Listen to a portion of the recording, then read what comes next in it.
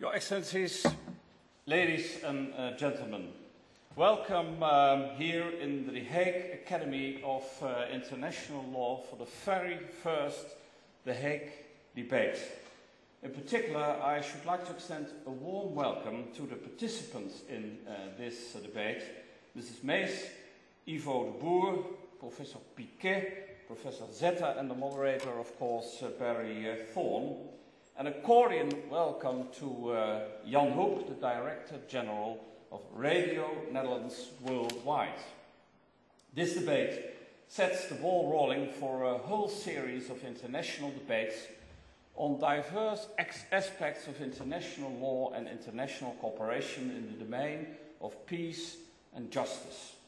The Hague debates are the outcome of a partnership between Radio Netherlands Worldwide and the city of The Hague. This year, 4 more debates of this kind are due to take place. As Mayor of The Hague, I have several reasons for being especially pleased with this new initiative.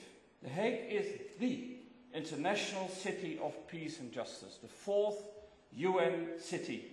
Our city has an enormous storehouse of knowledge about international law and international cooperation.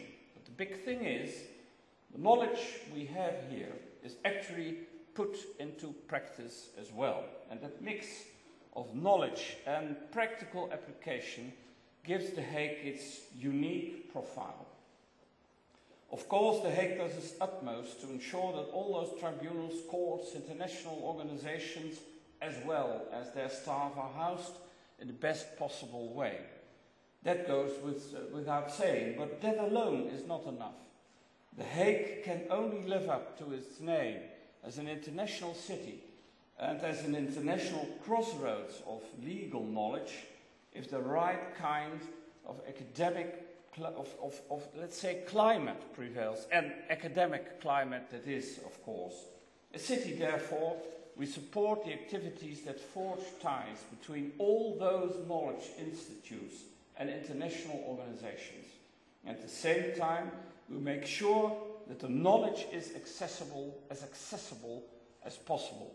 We're convinced that this is how we can modestly contribute to the evolution of international law, which is something that, more or less, our reputation obliges us to do. Examples I'm thinking of are the Hague Academic Coalition and the Hague Justice Portal, an internet portal accessing a wealth of information on the international law used intensively worldwide.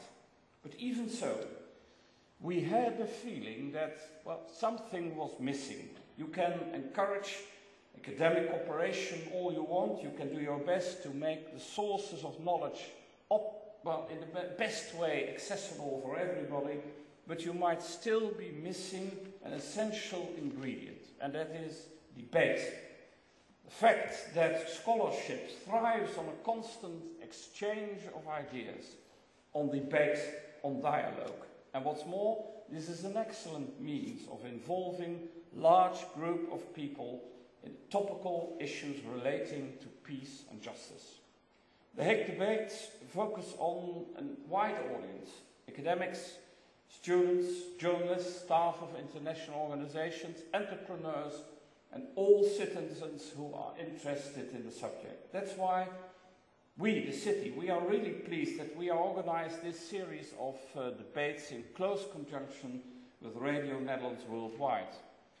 This important radio broadcasting organization, Radio Netherlands Worldwide Broadcast, spent a lot of time on matters relating to international law, and they reach a wide and still wider audience.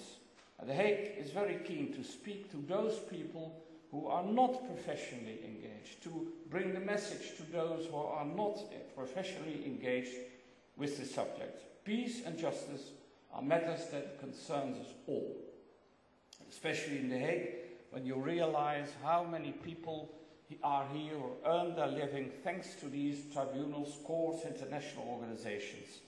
Justice is being done in The Hague, and people are working hard on a more secure and peaceful world. Why shouldn't even be more people be getting this message? And the Hague debates can help into this direction.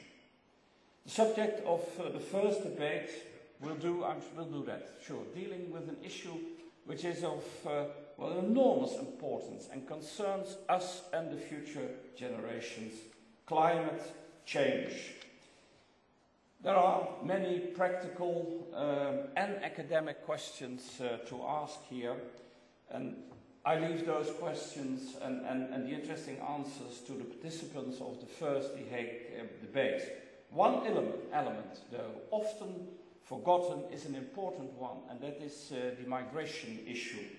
Flow of migrants and refugees are a phenomenon of every age, of course, and from the past, the examples are legion of a positive contribution of migrants and refugees, the contribution they have made to the development of the country of their choice. In 2002, close to here in the Peace Palace, the Declaration of the Hague on the future of refugee and migration policy was submitted to the then United Nations Secretary General Kofi Annan.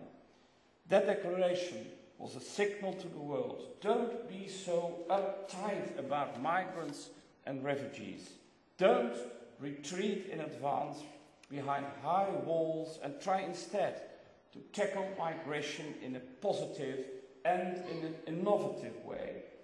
From The Hague, the think tank network organization The Hague Process on Refugees and Migration is giving concrete shape to the contents of the Hague Declaration. Cities have traditionally attracted migrants. In the past, they came from rural areas, and now they come from far afield. The fact is that towns and cities cannot survive without the influx from elsewhere. And at the same time, cities offer newcomers the opportunity to develop, to emancipate themselves, and to become integrated into the existing society, provided that we tackle the issues involved here, the issues at stake, in the right way, with justice and with determination. Excellencies, ladies and gentlemen, with these words, I should like to ask the participants to take their places, and I declare that the Hague debates, the first round of the Hague debate, many more will follow, open. Thank you.